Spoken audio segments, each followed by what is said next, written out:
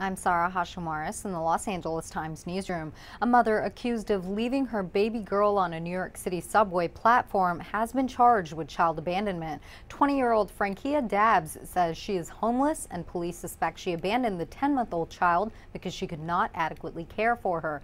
The infant was found by a woman who passed the stroller on the platform of a busy train station. The mother told police that she's from North Carolina and came to New York last week. She also said the baby's father recently died in California. Authorities said the baby was unharmed and in stable condition. She's in the custody of the city's Children's Services Program, awaiting placement as the investigation continues.